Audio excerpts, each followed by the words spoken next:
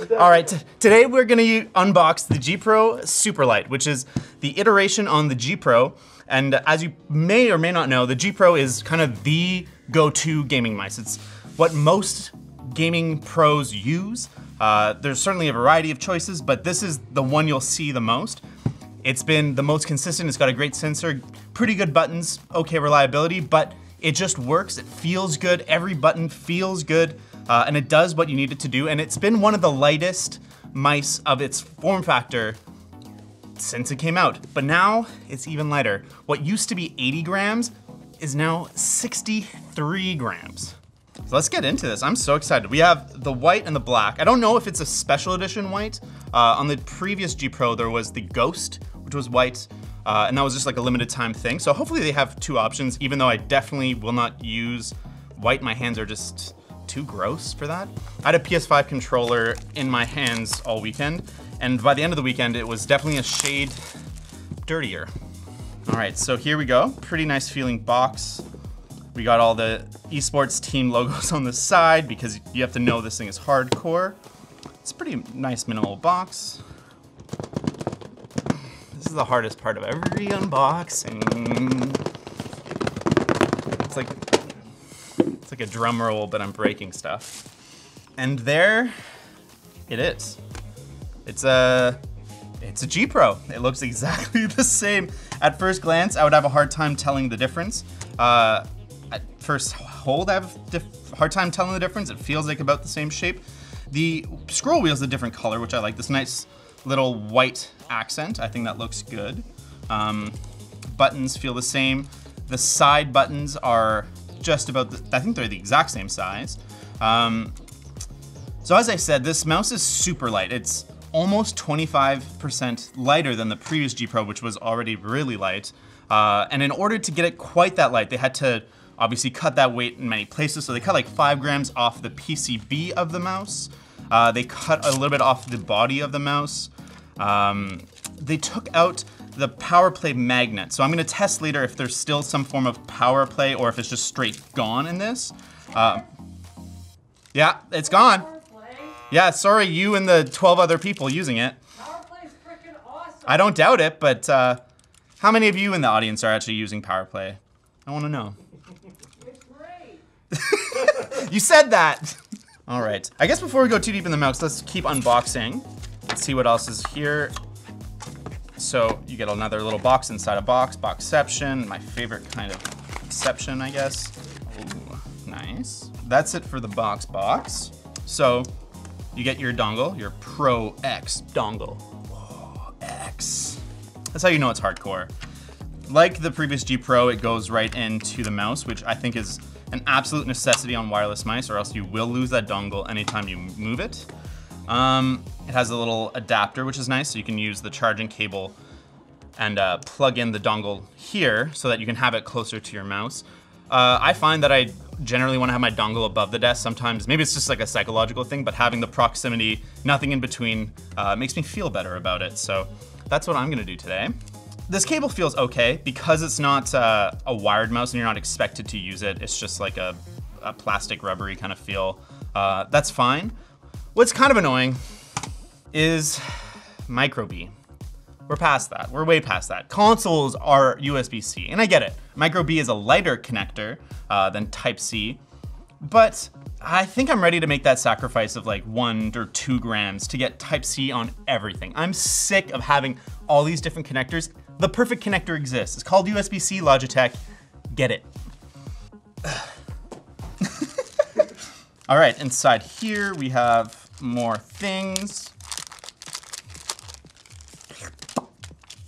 Oh, that's cool. So inside you get another little replacement for this disc, for this cover, but it actually has the extra glide pad, which I think is really cool. I think it's pretty cool that they've designed this mouse. Even though it's lighter, they've put more glide pads. So you can see in comparison to the previous one, yeah, that's sweet. Like even around the sensor, they have that. The sensor is the Hero sensor. It's 25K DPI.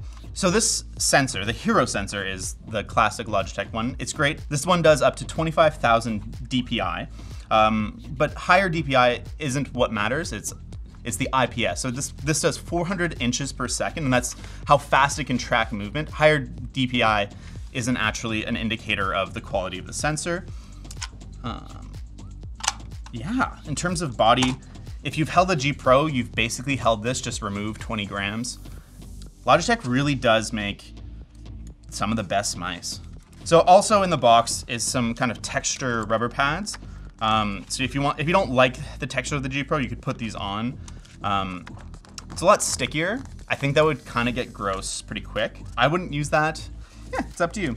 G sticker cleaning pad, I guess. All right, I think that's it for the outside.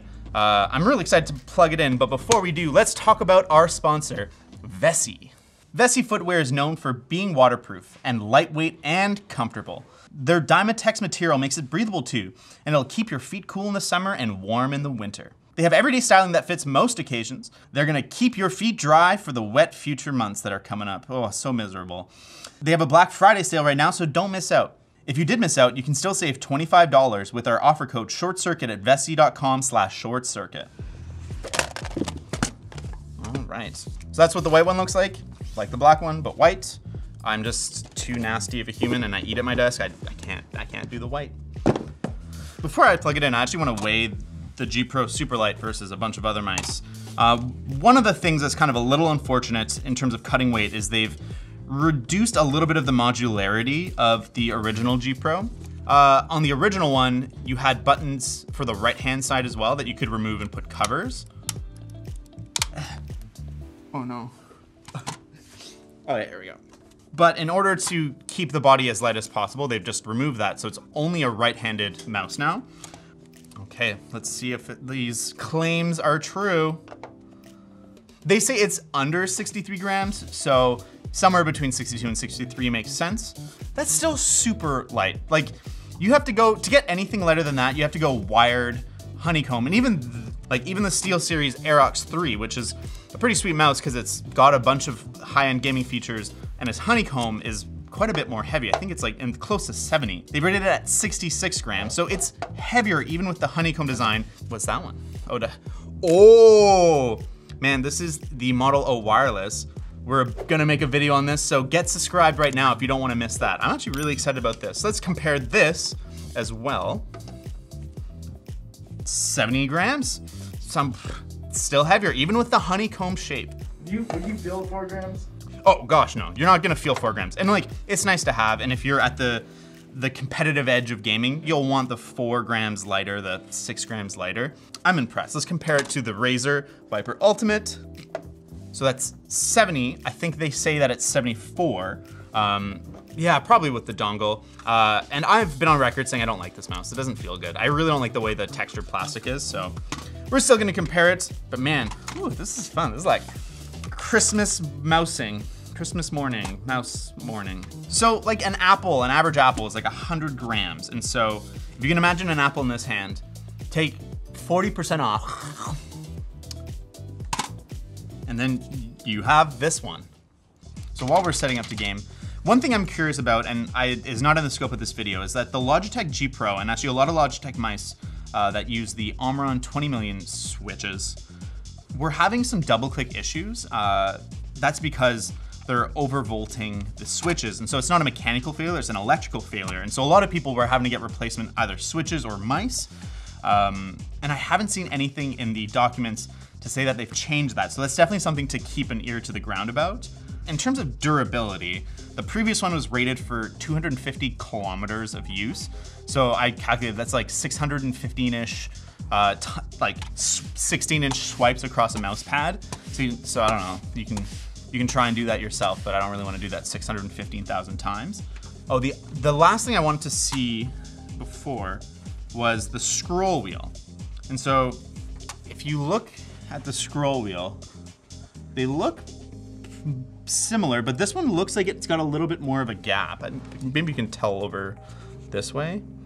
And so yeah, the click wheel still feels good. And I know a lot of people really like the G Pro click wheel. This one just, the original one feels a little more solid. Like this one feels a little mushier, and like it's such a small amount that it might just be my brain, but I think people will find it like 5 5, 10%, a little bit softer through those clicks. This might be too new of a mouse. This mouse, we're unboxing this mouse before it comes out, so it might not be part of the G Hub software. So there you go. Early, I mean, as early as possible adopter, beware.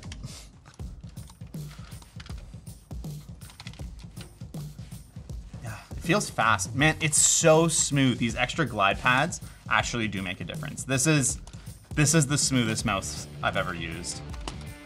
I'm gonna have to get used to it for this setup, but dang. I know I often say this and I'm gonna like try taking them home, but I'm absolutely gonna buy this mouse.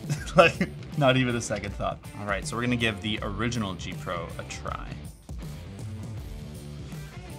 So immediately off the bat, it's a little bit more heavy. Again, it's like, whatever, 20-ish grams. It's not a huge deal, but I'm really noticing the lack of glide pads. The fact that the glide pad is so much smaller makes it feel a little rough. I'm feeling the texture of the table a little bit more. And maybe that doesn't really matter to you, but I'm starting to really appreciate the better glide pads on mice. So these glide pads are actually made from PTFE material, which is the same stuff that they put on Teflon pans for it to not stick. Wow, yeah, this is amazing. I am kind of really blown away.